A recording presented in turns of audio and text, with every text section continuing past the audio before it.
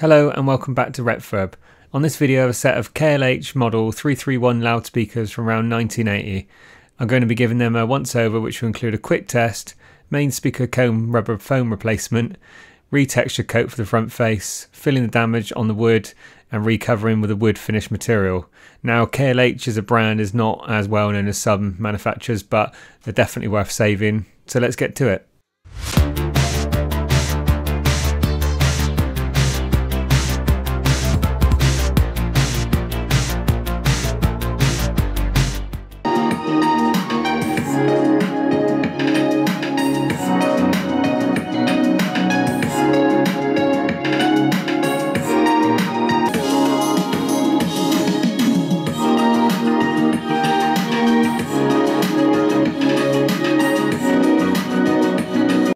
That's just a quick test done there and no issues. I have had the speakers playing longer and they seem absolutely fine. So let's get straight into strip down. So first thing we need to do is remove the speakers from the unit. So there's 4 screws that hold the grill over the small speaker, and then there's 4 small screws again underneath holding the speaker into the box. So the ones that hold the grill are just normal crossheads, and then the ones that hold the small little tweeter in place are flathead screwdrivers. Also, it is a hex head. I think it must be about an 8mm or something like that. So now on to removing the main speaker from the unit. This is just 4 crosshead screws. Once they're removed, it can then be lifted out, and then the cables can be then removed from the back of the speaker. So the first thing I'm going to do repair wise is this small little bracket on the back. These little connections should be located in the bracket, so they should be sitting on the back of the box and not hanging out. So they've just been pulled out at some point, so I'm going to try and bend back the small little tabs on the back of them and then locate it back into the little plastic trim and then screw it back into the box. So I'm just now going over the pliers and just bending those little tabs back straight so I can get it back into place, and then when they're located back in the right place you can then bend them over. So you can see they just push into the little trim, and once you've got them through the trim, there's the little tabs that just need bending over. Obviously they're not a sort of a strong design, so any sort of pulling with the cable tends to pull these out, as you can see. So obviously fast forwarded, and I've just done the other side exactly the same as did that one, and now screwing it back into place. So now moving on to the main sort of repair that needs to be done on the speakers is the foam for the cone. So this is just all gone sort of mushy. You'll see in a minute when I get it all together, it's just like almost like a started to go gooey. So that just needs picking out just carefully. Obviously don't want to do any damage, and then just going around with a screwdriver, prising in between the large foam around the edges and just separating it. Just taking care to go around there. You don't really want to damage any of the foam. If possible, it just makes it harder when you come to glue it back down.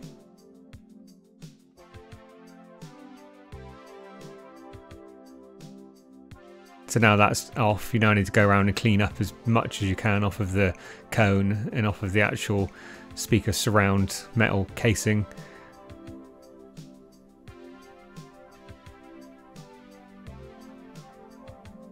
And then once that's done, it's now ready to go on to the next stage. Obviously first I'm just going to give it a clean up, but you can see it's just almost like, it's not sort of gooey yet, but it's yeah, it's getting to that point where it's starting to go sort of, I can't really explain it, almost like gummy.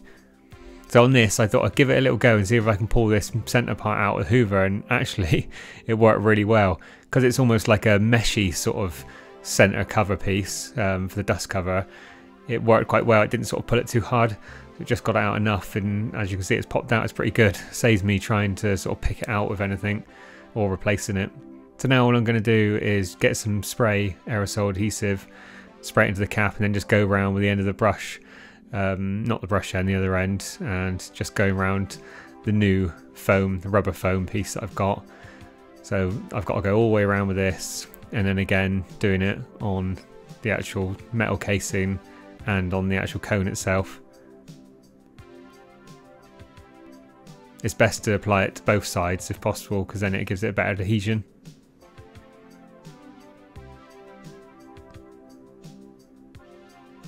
So now that part's done, now we're ready to put the foam in place.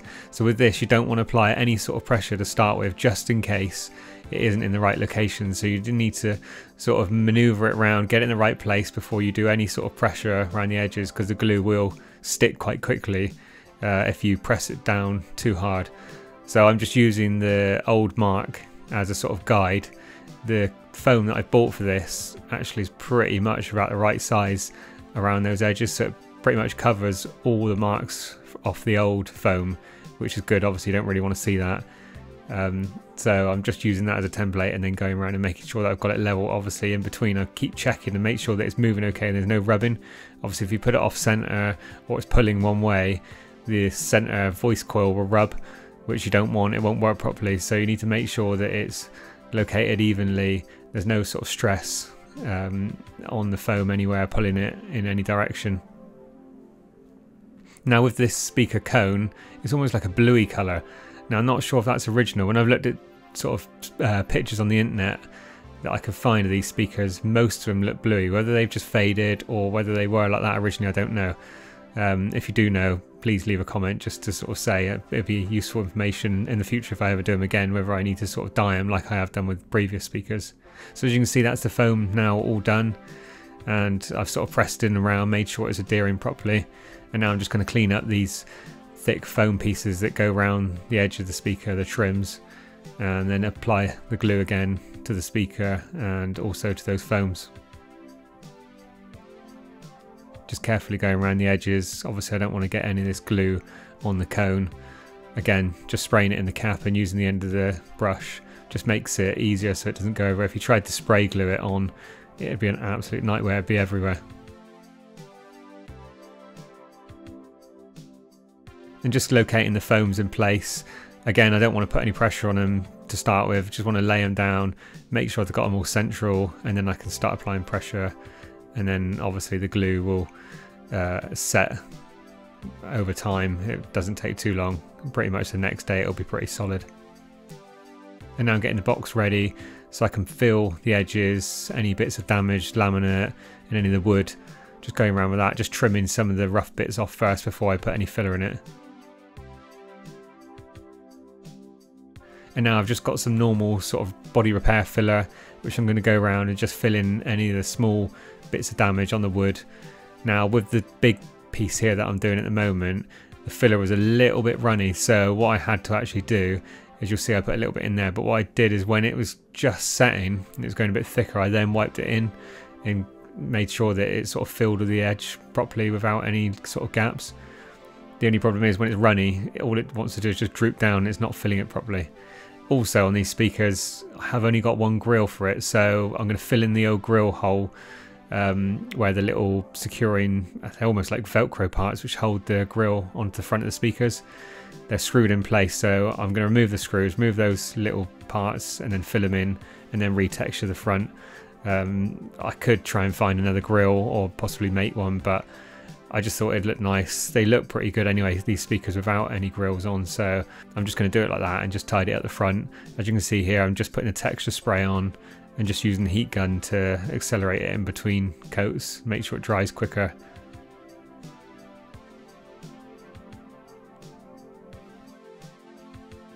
Now I'm just going over some panel wipe just to wipe off any of the sort of dirt and grime and any grease or anything like that around the edges before I try to spray any of the edges with the aerosol black that I'm going to use in a minute. So I'm just using a satin black, just going around the edges, just being careful. I don't want to spray it over everything. I don't want to get it over all the bits, the screw terminals and the sticker on the back. I'm just going around the edges where the filler is, just spraying all those parts. I'm only doing that just to sort of make sure that when I put the vinyl covering over the top of it, it sticks better. If it was just bare filler, it might not stick so well. So this is the vinyl covering, which is just a wood effect that I'm going to fit onto these speakers. So it's not the same finish as what was on there originally, but I do like this sort of walnut look to it, so that's why I'm fitting it on there.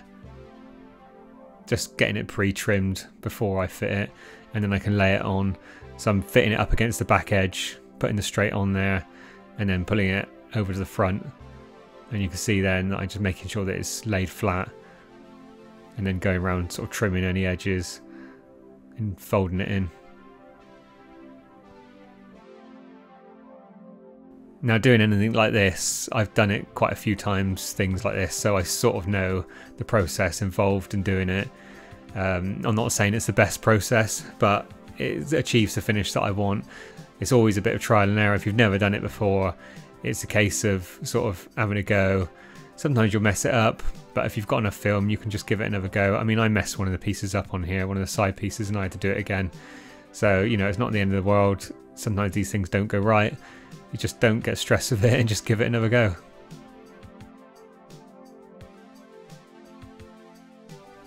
So I'm just going around trimming the edges here, as you can see, making it a little bit more tidier, ready for the next piece to go on. So this is sort of fast forwarded. I've just done the other end now and I'm just going around just trimming it into the front of the box.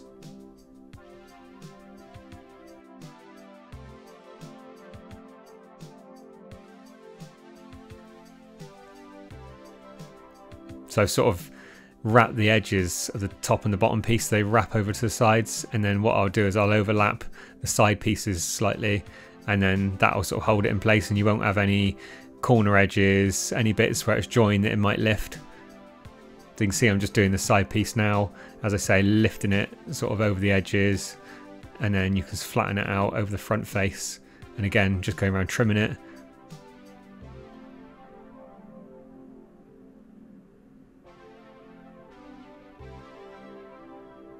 So I did actually trim the corner piece a little bit wrong there, but I get away with it. Once it's all stuck down, you don't notice it. It's fine. I'm just using the tool to make sure that it is in that edge, nice and tight, and the screwdriver to get right in the corners. Obviously you don't want to be pushing it too hard with the screwdriver that you puncture it through, but just enough to tuck it in. So you can see it's starting to come together now. Now I'm onto the other side, and exactly the same process. Just going through, trimming it all round with the overlap pieces so you don't see any sort of edges where it joins.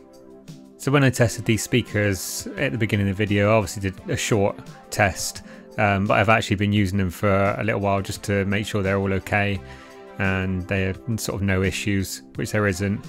Now I was thinking about changing the capacitors inside, but as they sound okay and there's no sort of distortion issues, then I didn't really think it was worth doing it. I'd rather leave it, and then if it does produce anything then I can then change it. But I did sort of visually have a look inside. There was no sort of leaking capacitors or anything like that, so they all appear fine, and I'm just going to leave them as is for the moment and just do this sort of aesthetics overhaul or refurb or whatever you like to call it. So as you can see now, I'm just putting the speakers back in, connecting them back up, making sure they're connected to the right terminals. So again, it's just 4 Phillips screws or crosshead screws which secure this main speaker into the box, and then the small tweeter has 4 flathead screws holding the actual speaker in, and then the 4 crosshead screws which hold the grill in place. As you can see, they're almost completed. They look great. Obviously I'm not going to show the process for the other one, but it's exactly the same as this one. So we'll do a quick short demo of them working, and then that'll be it, all completed.